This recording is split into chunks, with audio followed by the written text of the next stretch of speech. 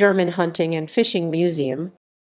The German Hunting and Fishing Museum, German Deutsches Jagd und Fischereimuseum, is a museum exhibiting objects connected with the history of hunting and fishing in Germany or other territories which nowadays belong to it. Location: located in the pedestrian zone of the city center of Munich, Bavaria, it is a rare institution worldwide. The building was a church, the Augustinian Church, which was part of a large Augustinian monastery between the 13th century and 1803. The museum has a display area of approximately 3,000 square meters, 32,000 sqft. History: around 1900, with hunting being at its last height of popularity, people asked for a hunting museum. In 1934, the Imperial Hunting Museum Reichsjagdmuseum was finally established.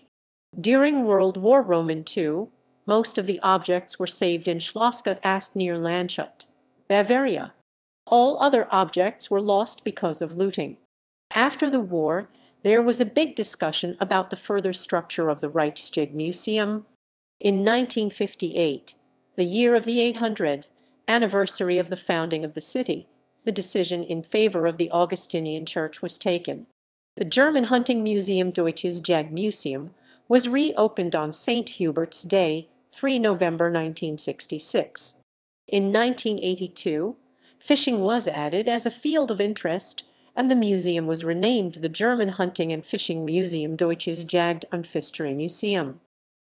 Collection: the museum exhibits about 500 wild stuffed animals, including an Irish elk, a cave bear, and several endemic freshwater fish.